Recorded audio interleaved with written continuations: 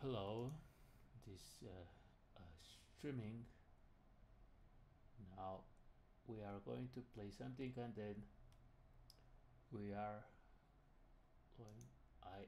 I'm going to make a reading of a book. So let's begin with this. First, I'm going to play something in the Bao. This is in F. Bao in F. So listen to the music.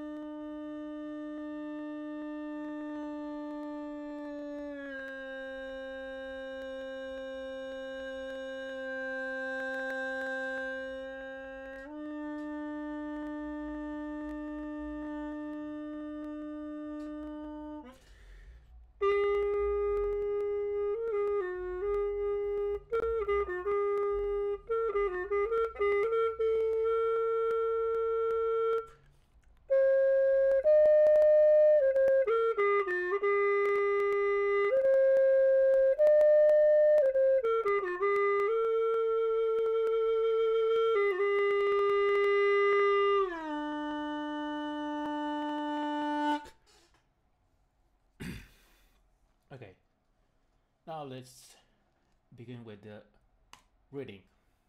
So, the name of the book is Explaining Taiji Principles. Fa Ji Taiji Fa Shuo. And now let's begin. This is attributed to Jian Ho, and the translation by Paul Brennan in 2013 September, and the cover of the book. We go down, and this is explaining Taiji principles, below which is placed a Wu iron property of stamp, Wu Jinchuan signature, complete book of Wu style Taiji boxing theory and practice, with Wu Gongcao stamp. I really don't know what it's saying here, but I think it's the same. And we have for lead to cherries.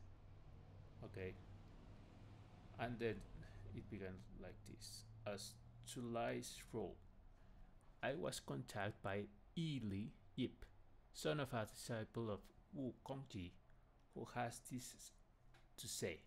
Mr. Li was a disciple of the Wu family and a rich man living in Macau.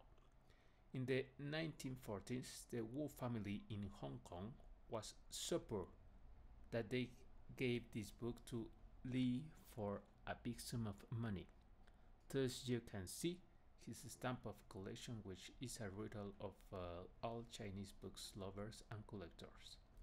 In 1979, when Wu Gongcao was released from prison and came to Hong Kong, Li returned the book free of charge. When Gongcao got hold of the book, tears rushed out of his eyes and his hands shook. Then he says, well, that's the back of the cover, different Wu's Gongcao stamp, this one. And then it says, the personal stamp appears also upon 3 other pages of the manuscript, On the first page of the contents and last page of the main text are the Wu Jian stamp, followed by the Wu Kongcao stamp, then both Li Du stamps. The Wu Aijun stamps appear below the other stamps on the first content page, but it's crowded out by the spacing of the stamps on the last page of the main text, and so is placed on its own on the first page main text.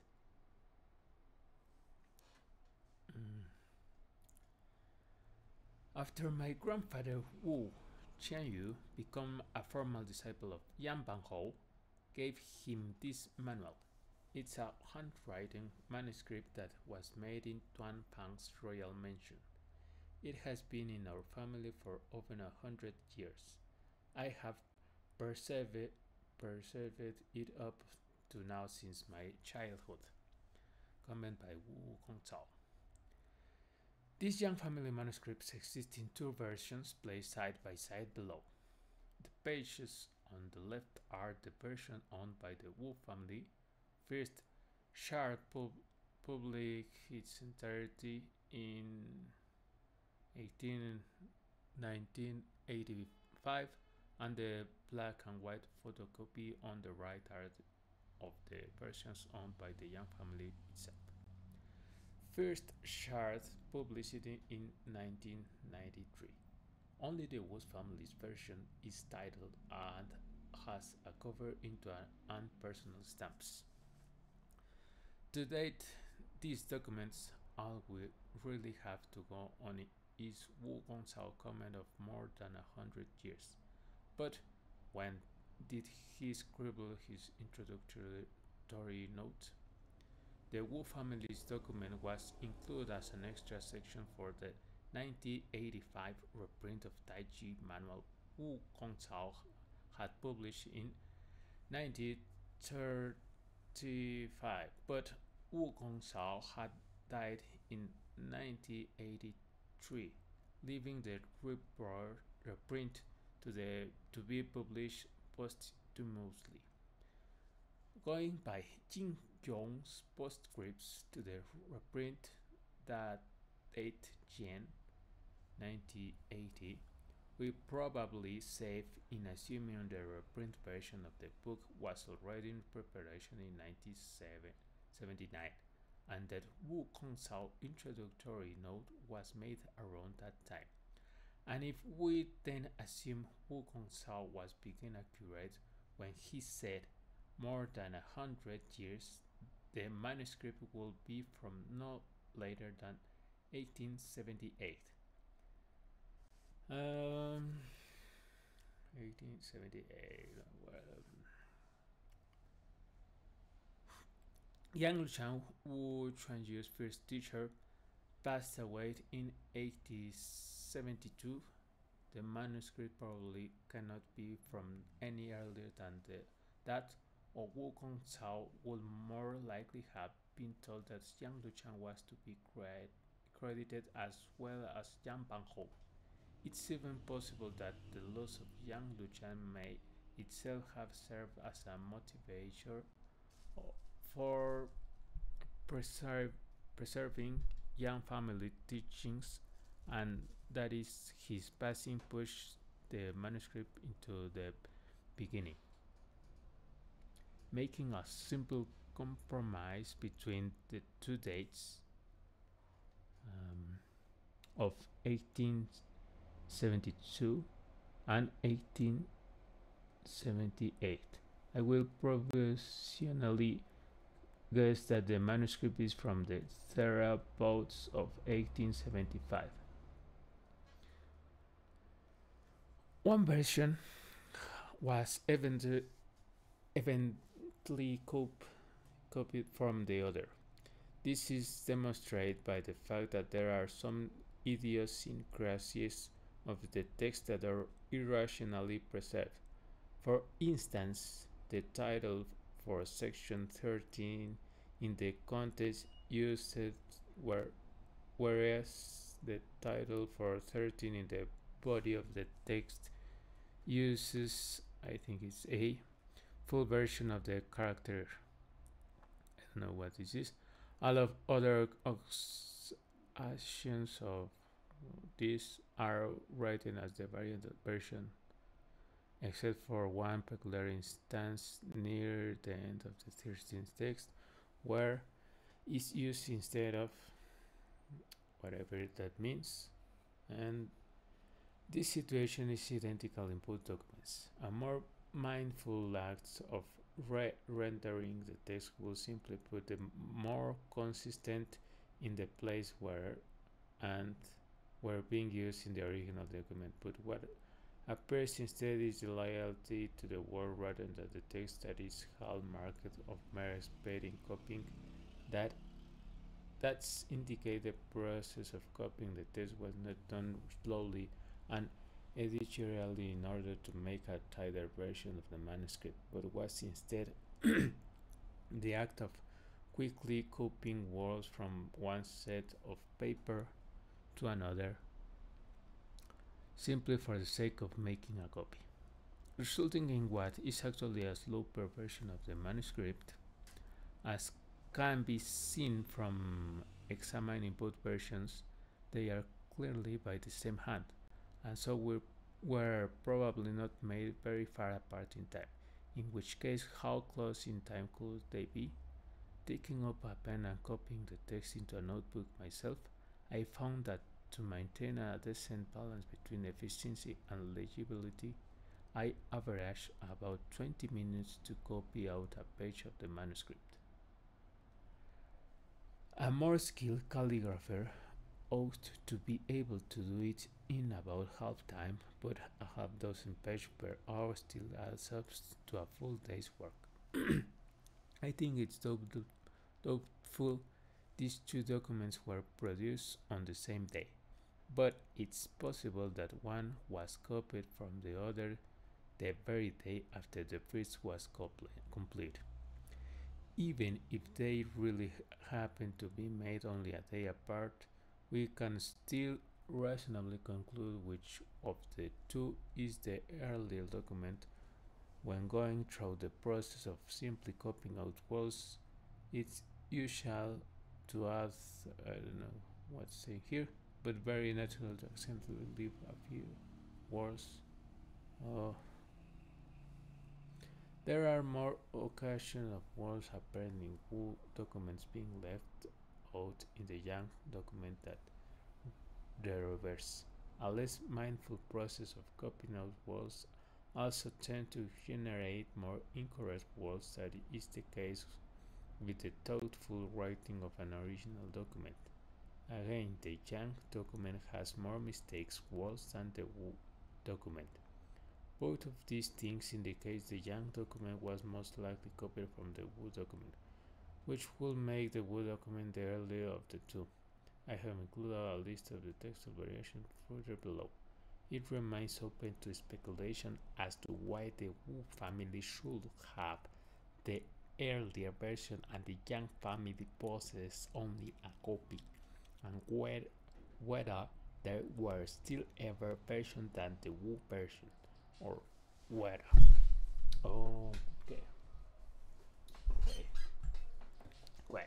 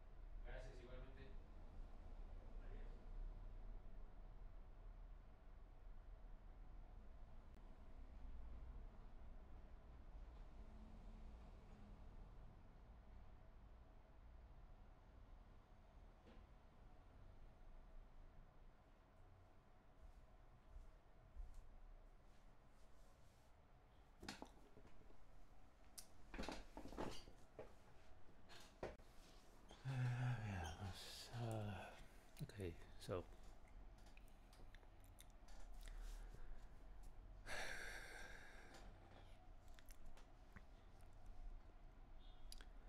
again, the Yang document was more mistaken words than the Wu document. Both of these things indicate the Yang document was most likely copied from the Wu document, which would make the Wu document the earlier of the two. I have included a list of textual variations further below.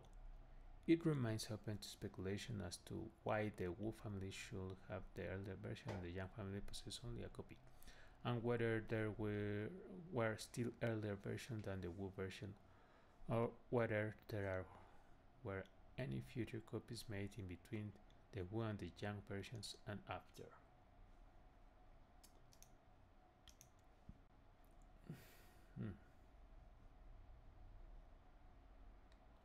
Okay, wait a moment, please. I'm doing some stuff here. Okay.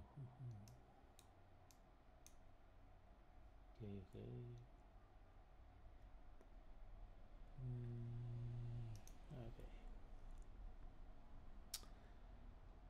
Since it appears to be the authoritative draft of the two, my typed transcription of the Chinese text below is entirely from the Wu document. The punctuation indications appearing in the Yang family's copies are absent from the Wu family's versions and so must have been added by later hand, possibly a great deal later, and therefore in the interest of authenticity I have not included them in the transcription. Okay, photos. And now let's begin with the contents. Okay, going down. More photos of the book, the original book, the two versions.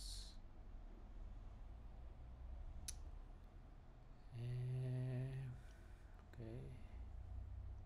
Oh, here is position gate wording up Willie Black. Okay, here is begin the text. The 8 gates and 5 steps. Bamen Wu Bu. So, the positions of the 8 gates are based on the principle of the passive and active aspects inverting each other, cycling round and round, following each other in their process. All of the 4 primary techniques corresponding to the cardinal directions and 4 secondary techniques corresponding to the corner directions must be understood. Warding off, rolling back, pressing and pushing are the 4 primary techniques. Plucking, rending, elbowing and bumping are the 4 secondary techniques. The combining of these cardinal and corners to positions the trigrams. The body makes its steps according to the 5 elements, bracing in all directions. The 5 elements are advance, fire, retreat, water, step to the left, wood, step to the right, metal, and stay in the center, earth. Advancing and retreating are the steppings of water, fire. Left and right are the steppings of metal and wood, and the central earth is the axis from all of them. Embrace the 8 trigrams as you step through the 5 elements. Techniques plus steps equals 8 plus 5, amounting the 13 naturally expressed as the 13 dynamics known as the 8 gates and 5 steps. 2. On the training method for the 8 gates and 5 steps. The 8 trigrams and 5 elements are innate within us. You must first understand that they are based in these 4 terms: perception, realization, activation, action. These four terms amount to moving with awareness. This is breakdown of four words, which will typically and especially so for modern Chinese speakers only be considered as two terms: to break movement and awareness into their component parts, results in moving equals the activations of movement plus the act of moving, and awareness equal the perception that something is plus the realization of what it is. In short, moving with awareness, this idea is further elaborated upon in the next section, where the purpose of breaking down the two terms into four becomes more clear. Once you have achieved moving with awareness, then you will be able to identify energies. Once you can, I don't know what this here, identify energies, then you will be able to be miraculous. But in the beginning of training, you should understand moving with awareness, although it's innate, it is nevertheless hard to achieve with oneself. 3. Or innate ability to distinguish. From birth, our eyes can see, ears can hear, nose can smell, mouth can taste, sights and sounds, smells and taste. All innate sense, dance of hands, prints of feet, the abilities of our limbs are all innate from our movement. Pondering upon this, we find it is a random experience. Our natures make us the same, but our experience make us unique. That make us lose touch with what is innate. If we want to return to our innate qualities, there will be no martial aspect unless we seek the source of movement, and there will be no civic aspect unless we grasp the basis of awareness. With these things, then there will be moving with awareness. If there is activation and perception, there will be action and realization. If there is no activation or perception, there will be no action or realization. When activation is at its height, action is initiated. When perception is fully lucid, there is realization. Action and realization are the easy part. Activation and perception are tricky. First, strive to move with awareness for yourself, grasping it within your own body, then naturally you will be able to spot it in the opponent. If, on the other hand, you try to find it in opponents first, you will probably never find it in yourself.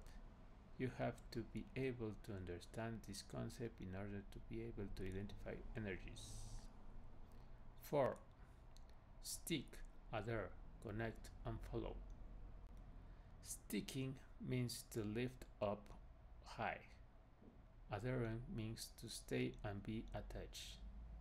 Connecting means to let go of yourself and not separate from the opponent. Following means to follow him wherever he goes. If you want to move with awareness and yet you do not understand sticking, adhering, connecting, and following, it will be beyond your reach, for it is a very suitable skill. Crashing in, collapsing, coming away, and resistance. Crashing in means sticking your head out. Collapsing means not enough pressure. Coming away means separating. Resistance means too much pressure. You should understand that these four mistakes will not merely interfere with sticking, adhering, connecting, and following, but will also prevent you from moving with awareness. When beginning to work with a partner, you must understand and especially prevent these errors. The difficulty in sticking, adhering, connecting, and following is in not allowing yourself to crash in, collapse, come away, or resist. This is not at all easy. Fighting without mistakes. Crashing in, collapsing, coming away, and resistance will lose in a fight, and so they are called mistakes. If you neglect sticking, adhering, connecting, and following, you will not be able to achieve moving with awareness. And if you are not aware of yourself, how will you be able to know your opponent? Therefore, when fighting, do not use crashing in, collapsing, coming away, or resistance. There be opposing the opponent, instead using sticking, adhering, connecting, and following. There be awaiting the opponent. If you can do it in this way, then not only will you be without mistakes, but moving with awareness will be automatically accomplished, and you can then progress to the skill of identifying energies. 7.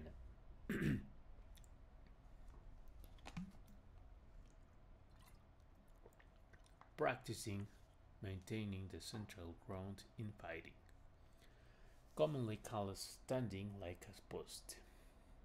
When standing centered, your feet should be rooted. Start by understanding the four primary techniques, then advancing and retreating. The four techniques are ward off, roll back, press, and push. You have to do a lot of work to get them to be real.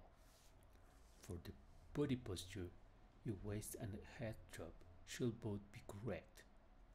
When sticking, adhering, connecting, and following, your intention and energy are to be uniform throughout. Movement and awareness respond to each other. Mind is sovereign and body is subject. When you get the degree just right, you will naturally have both the civil quality and the martial. If the degree is not right, there is overcooking or undercooking, in which case too much will be undercooked and too martial will be overcooked. 8. The body's posture, the waist and head top. For your body's posture, how could your waist and head top be ignored? Neglecting either, all your work will be in vain. Waist and head top are to be exhaustively studied for your whole life. When your body posture is natural, it will naturally be loosened and comfortable. If you dismiss this truth, how will you end up but that after 10 years you will still be confused? 9. Taiji circling, as in the circles of the pushing hand exercise. Circling while retreating is easy, but circling while advancing is difficult, so do not get sloppy with your waist and head top when going forward or back. It's it is hard to stay in the central position, so the ease of retreat and difficulty of advance are to be carefully studied, as this is a matter of movement rather than stance.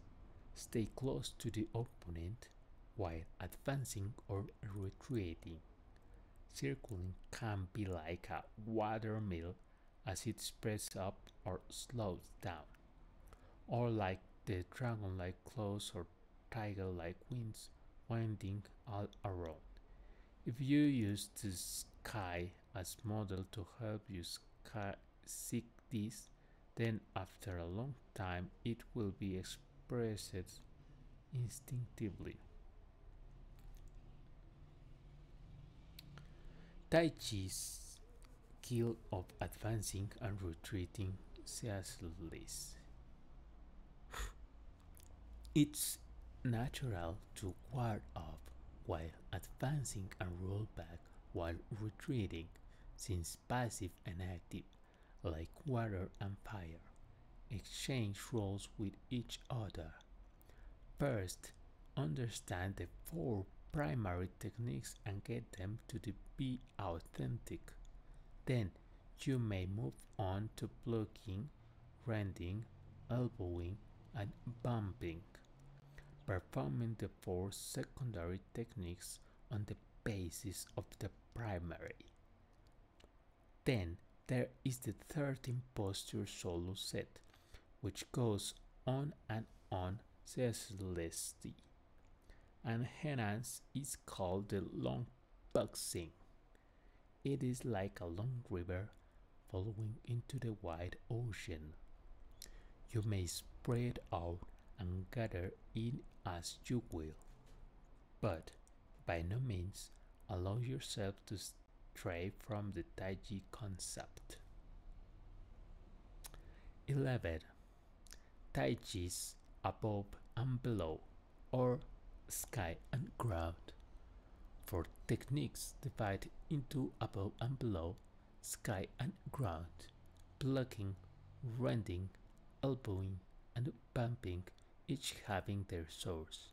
Block and rend based in sky, elbow and bump based in ground. When plucking and pumping are coordinated with each other, there is no worry of above and below coming out of joint. But if rending and elbowing are not coordinated with each other, you will lose the relationship between sky and ground and be left with only sighs of regret. As this explanation is clearly about the realms of sky and ground, when advancing using elbowing or rendering, return to the condition of mankind, the proper range, the balanced position, man being the middle zone between sky and ground. 12. Taiji 8 techniques in the realm of mankind. This 8th technique song concerns to 8 trigrams, with its 4 primary and 4 secondary techniques. A mere 13 dynamic is not allowed, but however many there might be if their standard is not maintained, and if the position of your weights and head top is misplaced, you will end up side with oil. The key to there being no division lies in but two worlds: the sovereign and the subject, roles of the mind and body. Ponder them carefully. Your skill should have no division between internal and external, and then there will be no any mistakes however many contenders you fight. What comes out of your during a fight should be natural, coming from such interaction as between the realms of ground and sky. When you no longer have a problem with letting go of yourself, there will not be hesitation as long as you go upward or downward, forward or back. 13. Taiji substance and application.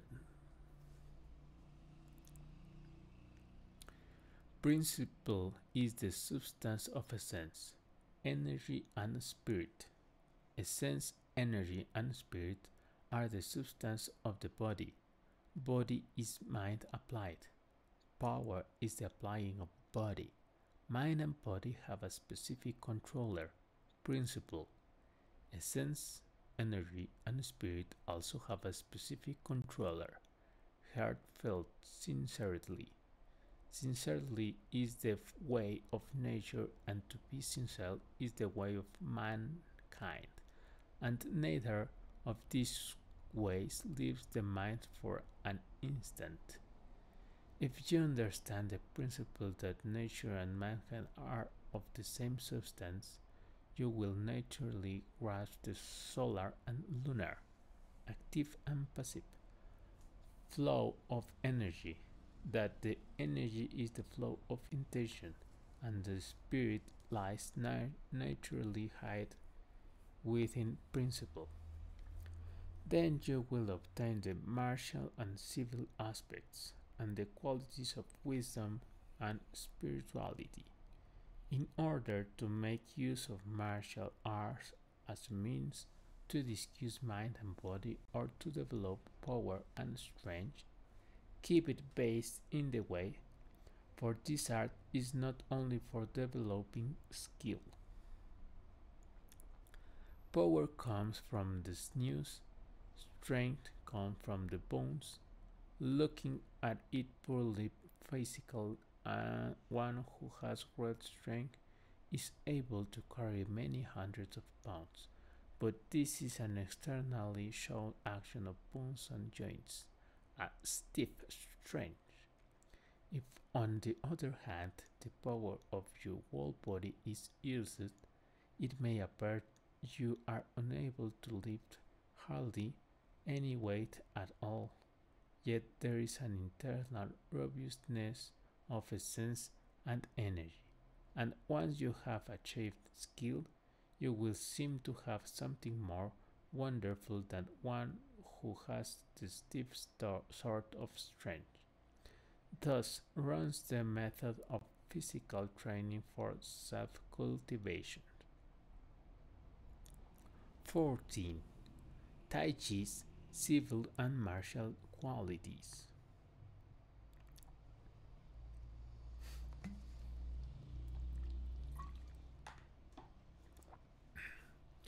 The civil quality is the substance, the martial quality is the application. The civil training within the martial application is a matter of the sense, energy, and spirit. It is the physical cultivation. The martial training of the civil substance is a matter of mind and body. It is the martial reality. The civil and martial qualities in the training process are a matter of when to coil and when to release. This is the basis of physical cultivation. The civil and martial qualities in a fighting situation are a matter of when best to store and when best to issue. This is the foundation of martial reality. It is said that a dose of civil in the martial makes it a softer physical exercise. This new power of essence, energy, and spirit, while adding more martial to the martial will make it a hard-dented fighting drill, a solid effort of mind and body. The civil quality without the martial quality and the rest would be just application without substance. The martial quality without the civil quality in tandem will be substance without application. Since one piece of wood will not support a wall building, and since you cannot clap your hands without just one hand, this is not just a matter of health and fighting, but it's a principle that applies to everything. The civil quality is the inner principle, the martial quality is the outward skill. Those who have the outward skill but lack the civil principle will be consumed by reckless glory. Discarding the original purpose of the art, they will try to overpower opponents and inevitably lose.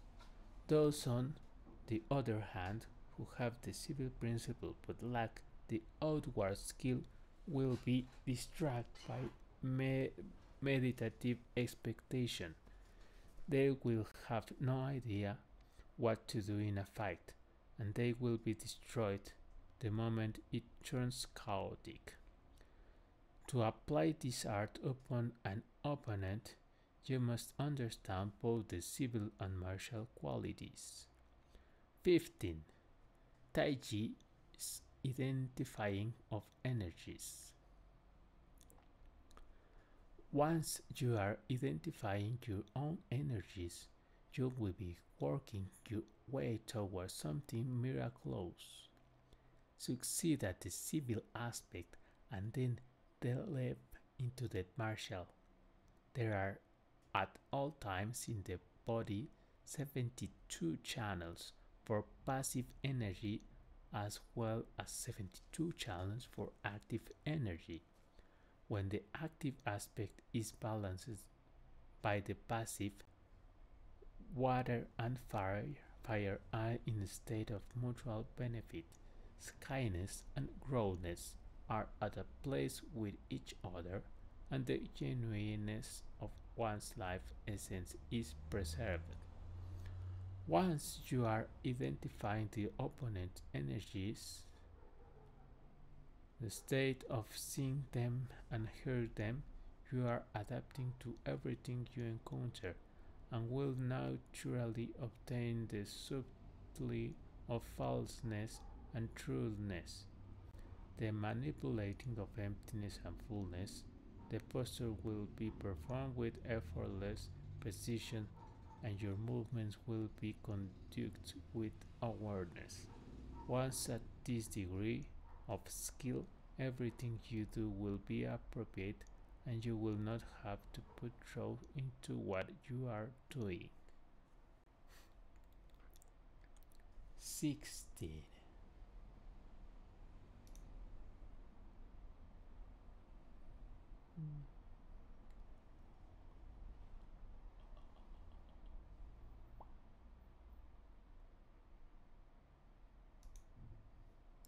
On the 13 Dynamics Long Boxing set.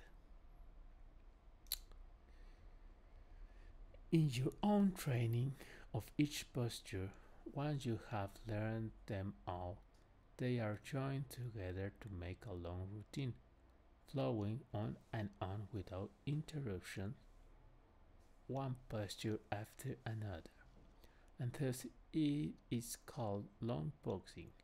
It is crucial for the set of postures to be performed consistently, otherwise it may after a while turn instead into either slippery boxing or stiff boxing. You assured must not lose your pliability, and the movement of your whole body should be ground upon mind and spirit. After practicing over a long period of time, you will naturally have a breakthrough and attain everything you have been working toward, and nothing will be strong enough to stand up against you. When working with partner, the four techniques of ward off, roll back, press, and push are the first of the 13 dynamics to work on. Stand in one place and do the four techniques rolling in circles. Then do them advancing and retreating. tweak them at a middle weight, then do them high and low as well, practicing at all three weights. Starting with the basics, work your way through the solo set, then begin working with the four techniques. Larger gross movements at first, then focusing on the finer details until the skill of extending and contracting is fluent. You will have ascent through the midway of attainment and then will continue to the top. 17.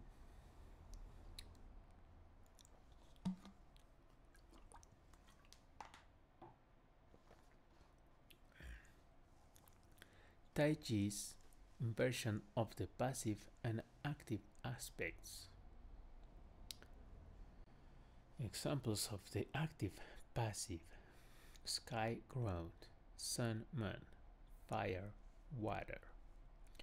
Releasing, cooling, exciting, entering, issuing, storing, offense, defense, opening, closing, subject, sovereign, muscle, bone. The practice, the theory, the energy, the principle, body, mind, martial, civil, dedicate to, absorbed in, square, round, excel, inhale, up, down, advance, retreat, oblique, direct. The inversion principle can be explained with water and fire. Led to their own device, fire rises and water sinks. But if water is placed above fire, then they are in an inverted state. Of course, if not done properly, there will be no inverted state. Just a fire put out and some water made into steam. And so it has to be a situation of water being put in a pot which is then positioned over fire. When the water in the pot receives the fire's heat, not only will it not be able to sink away, it will also absorb the fire's heat and inevitably become warm. And although the fire is rising to the pot, it stops there and goes no further.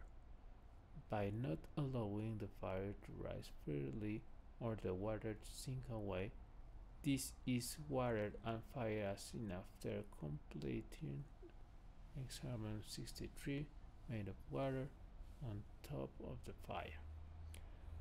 And is the principle of inversion.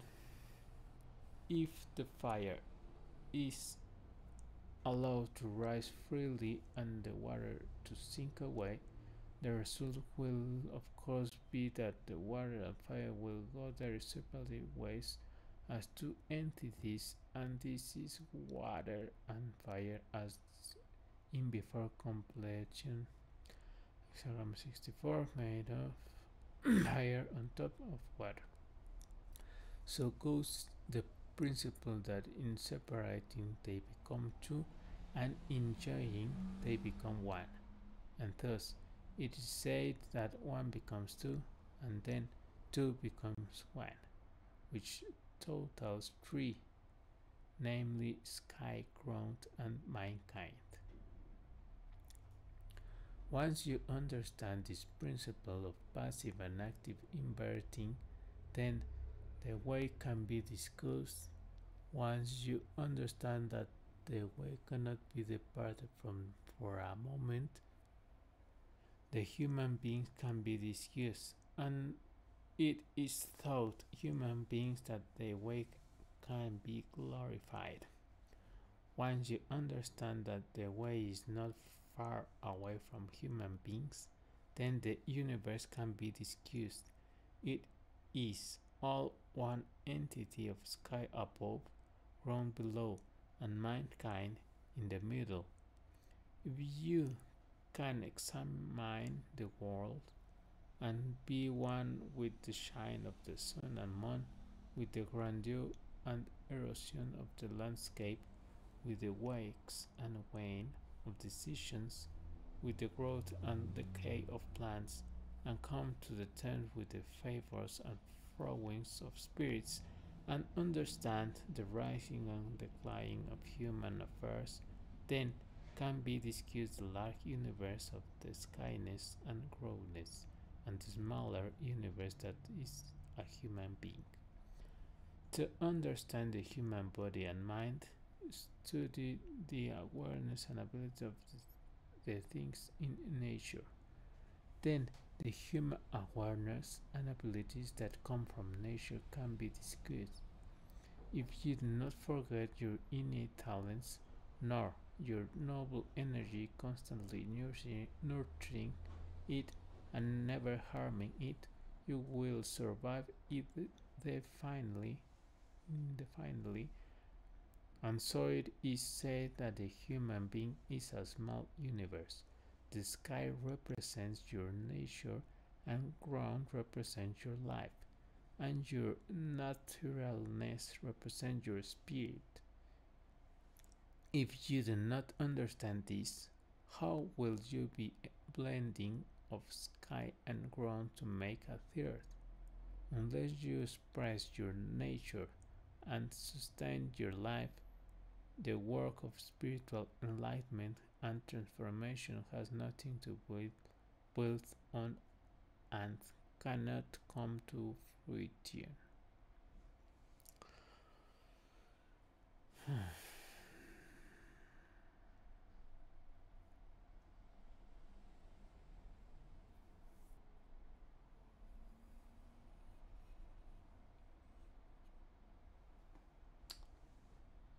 Okay,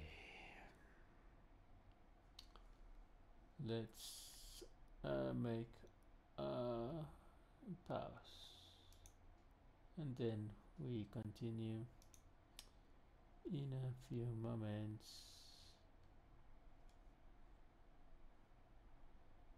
Let's put another thing in this. Okay, we'll put what?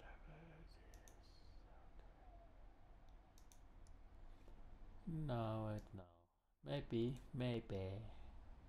I, I,